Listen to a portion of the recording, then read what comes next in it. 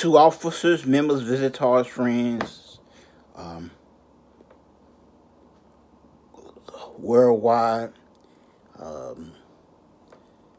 statewide, locally, city. I greet you in the name of the Father, Son, Holy Spirit, and in the name of Egyptian Life Evangelism at yahoo.com. Amen. And I just want to bid adieu to the General Missionary Baptist Convention, ADUE,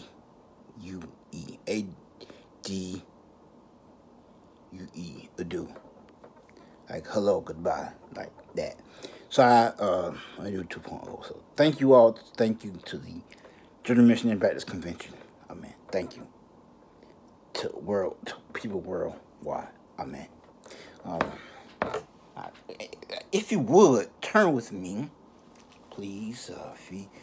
If you wouldn't mind, I don't want to hold you long, because like I usually say, the longer it takes me to do this video, the longer it takes me to upload, and I kind of don't want to take, too much, more time than I need to. Amen?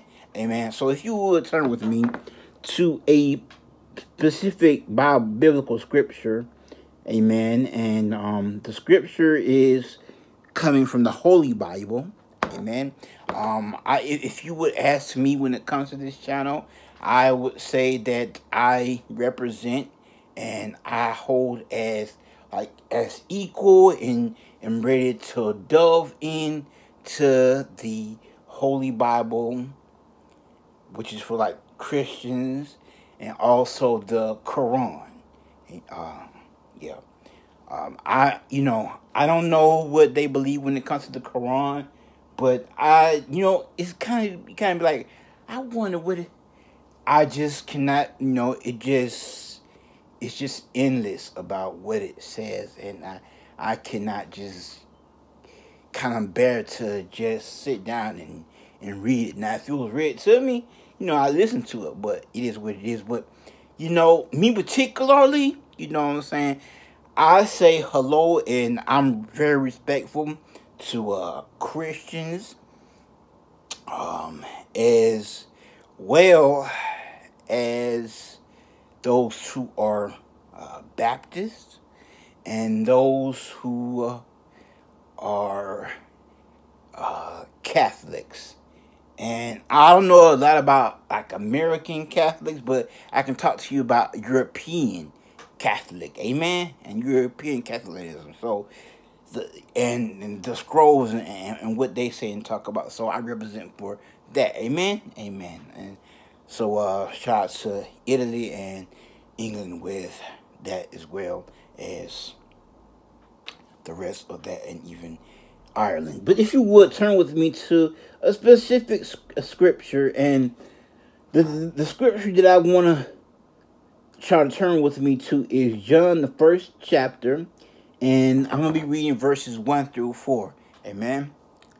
But for expedited purposes, reading to the main verse, and the main verse will be the 3rd verse. Amen.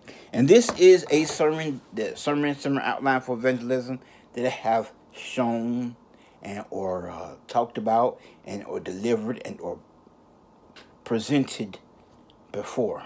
Amen. Amen. And so yes, yeah, and preached from before. Yeah.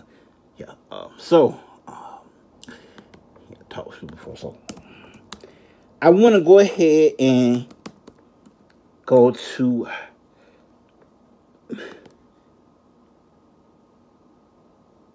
I want to go to the scriptures of John, and I don't want to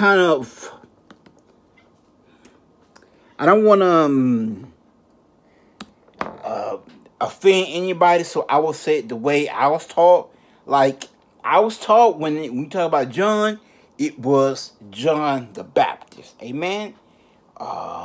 One, because of he was sent of God. He baptized Jesus, and like two, because of his title, you know. Yeah, I am unable to unstrap the sandals of whom I'm seeing, or the sandals of whom is above, something like that. If you don't know what I'm talking about, basically John the Baptist was among Jesus, and John the Baptist was like, I'm unable to wash your feet because I'm unworthy.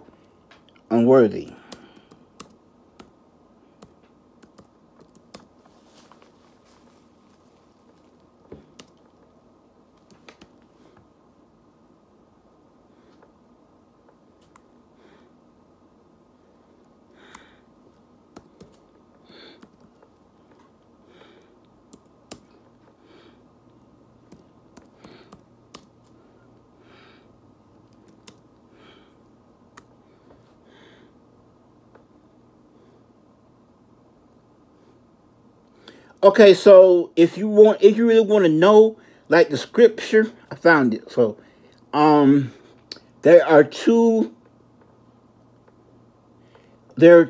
mentions here. One is in Luke 3:16, but the other one, the one I'm gonna concentrate on, the one I want to reference to, is John 1:27. So I don't want y'all to So if I say something, I want y'all to be able to reference it yourself. So John 1:27, we was already in the first verse, so we can go ahead and look at that really quick, so I can read this for y'all.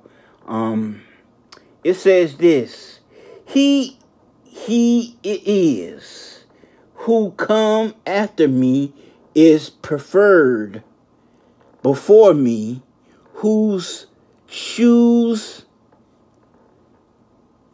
latched I am not worthy to unloose.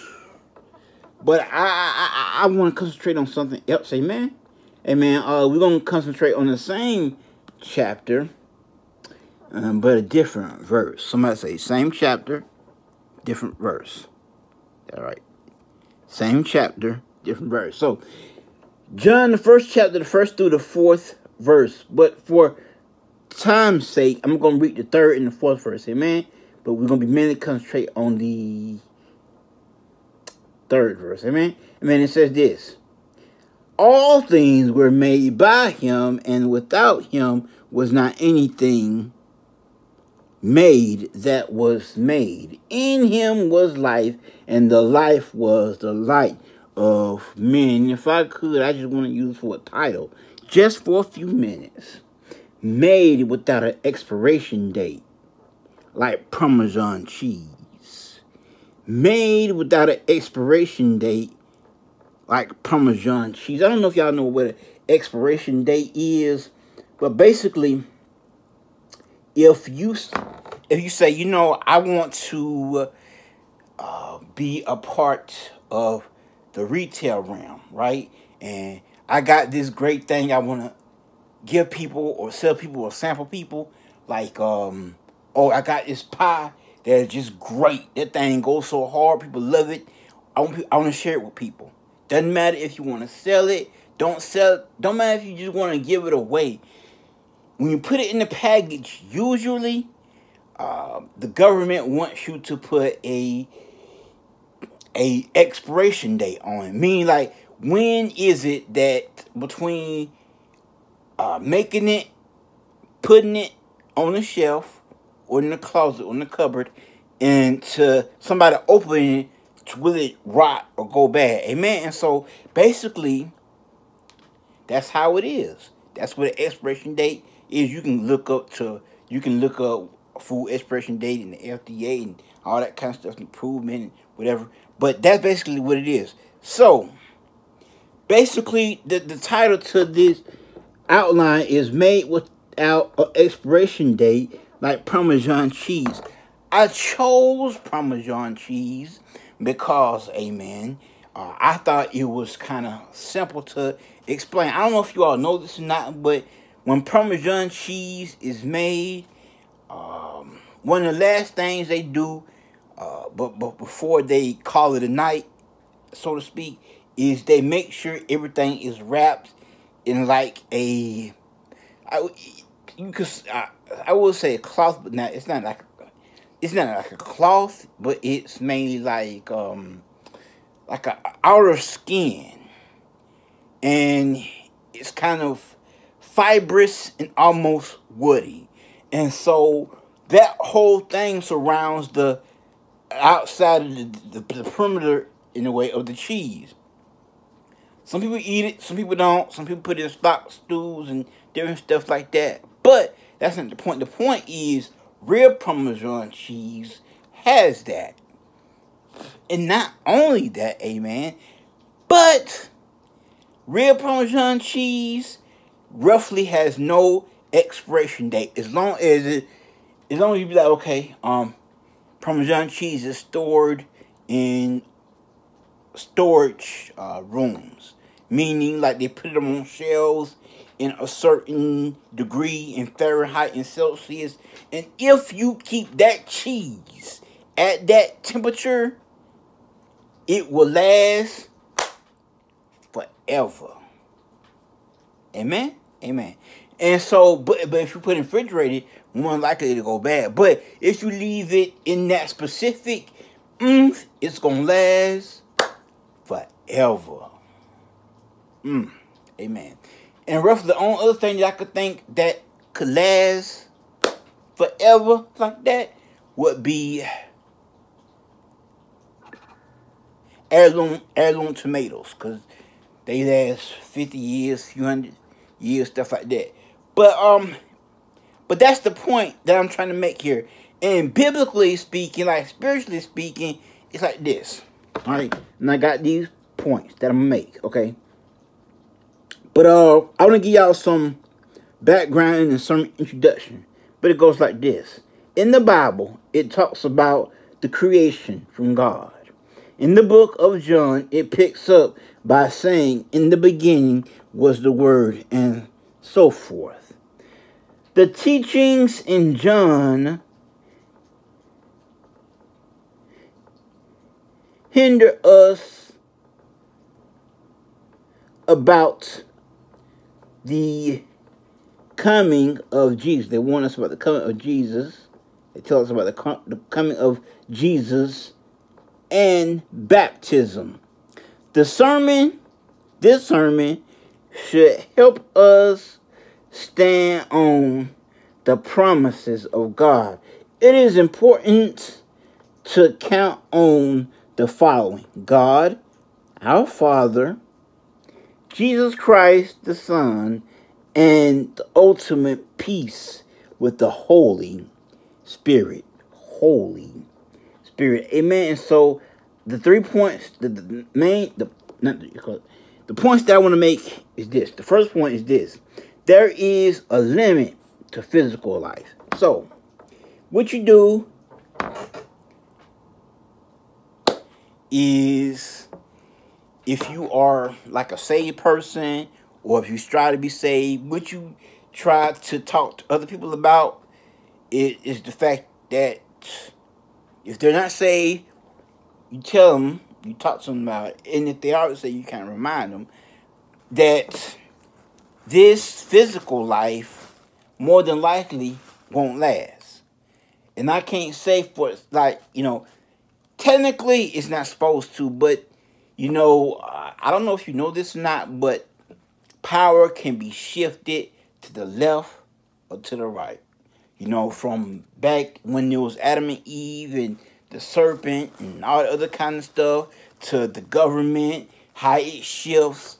And so, even though God says and Jesus said, in my Father's house are many mansions, if it was not so, I wouldn't have told you. I am the way. I go to prepare a place for you. He might, but it might not get there. I know people might say God all powerful and stuff like that, but let me tell you something. It's not about God. It's like this. Have you ever had a cell phone?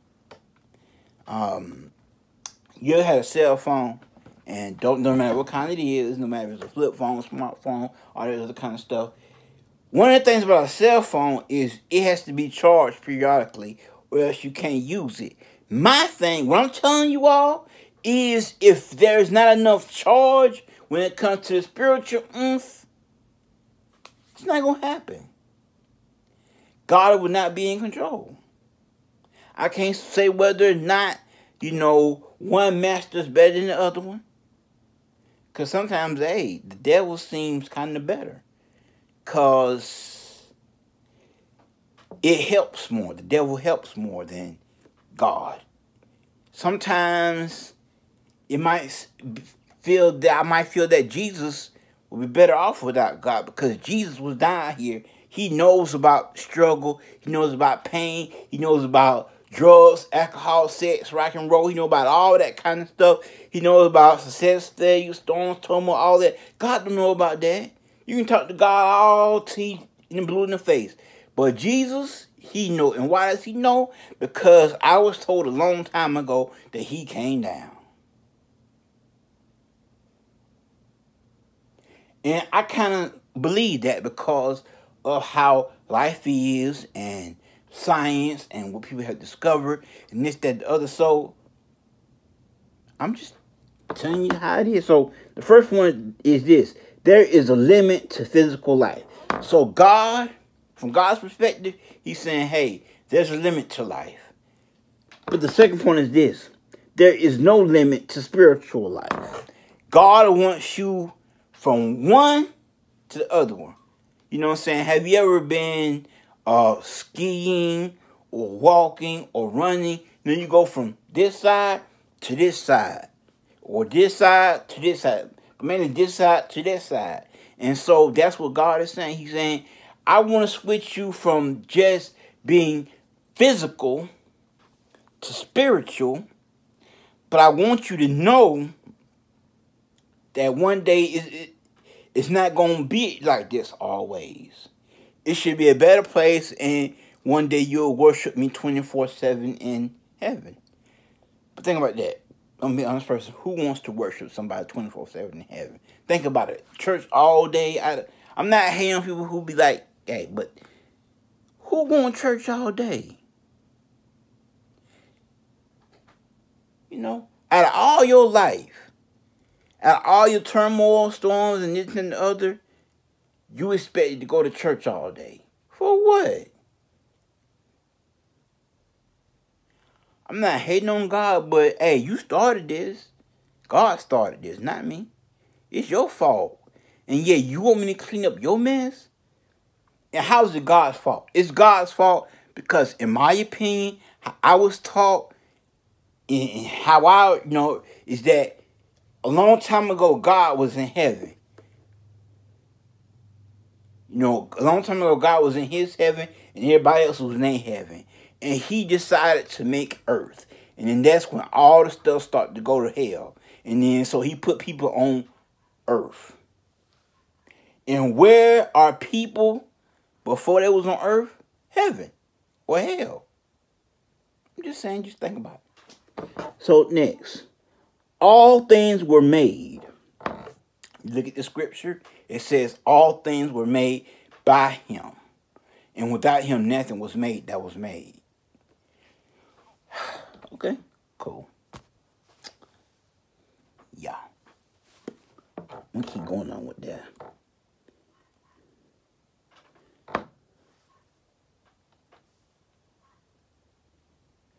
Which, that kind of backed up my last point is in, hey, God caused all this, Adam, Eve, the serpent, they shouldn't be ashamed of what happened.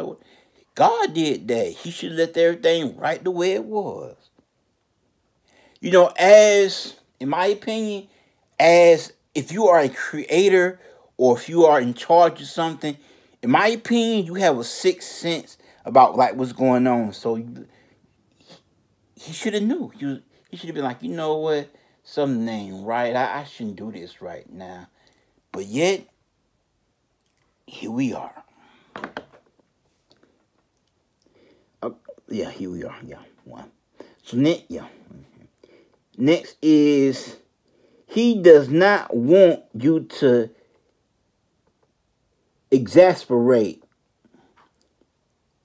his people make nervous.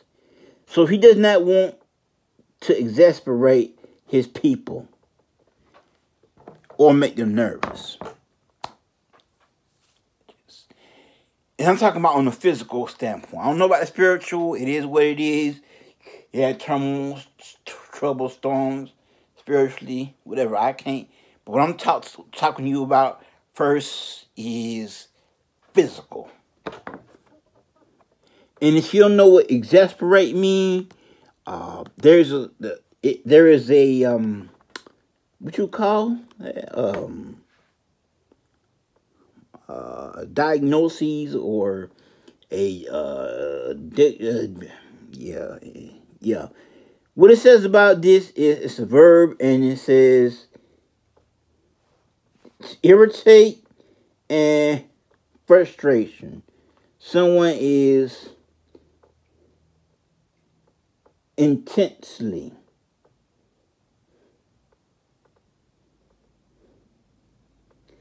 this foot file process expirates prison officials. I don't know what that is.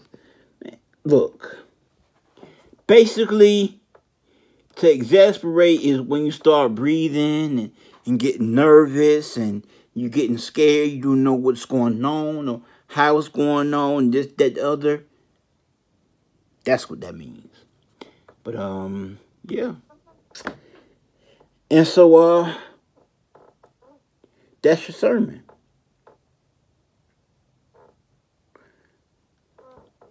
That's your sermon. Yeah. Made without an expiration date, like Parmesan cheese.